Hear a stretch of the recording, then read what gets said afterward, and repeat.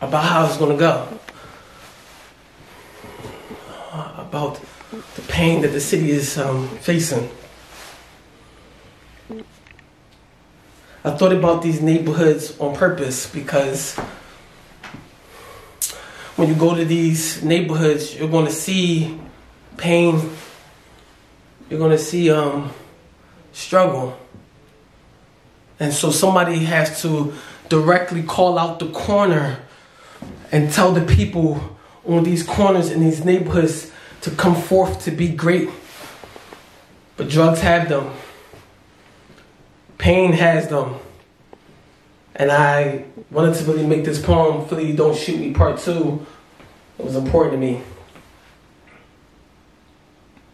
There's somebody, Lord, help me. There's somebody at 25th and Lehigh, and somebody killed their brother, and now revenge is in their book bag. And when they go to the liquor store, hatred is rubbing his hands at the bottom of a Henny bottle. Can I tell you about a portion of Philly called Kensington and Allegheny? Where everybody is looking like heroin and fentanyl sitting at the table of dreams. And all of their veins is clogged by bank trouble. Can I tell you about a place called West Philly? There's something called 52nd and Market where people right now are smoking on rap evil. And I asked them, do they care about their life? And they said, bro, I don't care about that shit. All I'm worried about is my next high. I don't care about no future seconds. There's a young girl right now that's in South Philly who reminds me of an onion. Every time she talks about the layer of her pain, tears starts to fall after its progression. If you go to Philly, I want you to go to something called the Frankfurt Terminal. You'll see a young boy with his headphones in. And he'll tell you that death is knocking on his door with brass knuckles. With a demon that's in his back pocket with a contract that says, I'm supposed to kill you as soon as I get a chance. Shout out to the gun that you do have in your pants, but we already killed 500 black men last year in your city alone. So nigga, you really don't have a chance. Can I tell you about something called Germantown?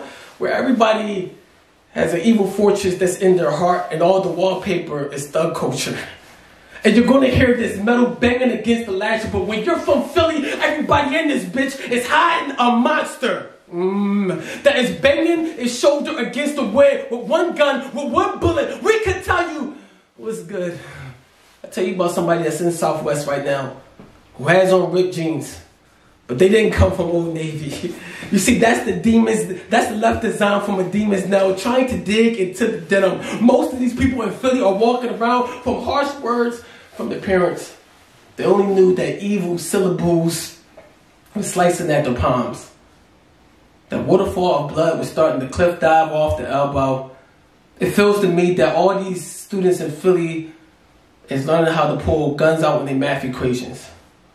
It seems like the only way they can get to their solutions is by shooting at their problems. I thought I would come here and tell you a poem, but I really was talking to the Lord and hope that He cares. Found out that this had nothing about thugs or gun policy. It's something called spiritual warfare. My name is Ambition the Poet. Thank you so much. I hope you follow me. Thank you so much, TJ, for having me. You already know what it is. Oh, shit. Yes, it was.